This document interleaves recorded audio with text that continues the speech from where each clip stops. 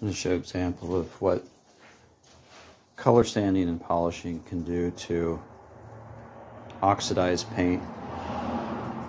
So it seems like it's having a hard time focusing here, but very oxidized paint, probably been decades since this was waxed or even washed.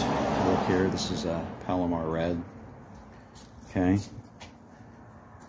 And there was a fire on the engine at some point in this car, you can see that. I'm going to show you the side that I color sanded. So that's about 3 hours of work right there. I'm going to try to get it to focus. It's having a hard time focusing for some reason. But that's a relatively fast color sanding and polish. But you really can bring some of the worst paint out with a little bit of work. It almost makes it acceptable. So there's the part of the hood that has not been done. You can see I started working on that part. I didn't sand it quite as much as I should have.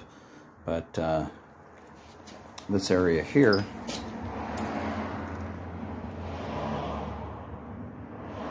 you can see that you can bring out a lot of color and shine by color sanding.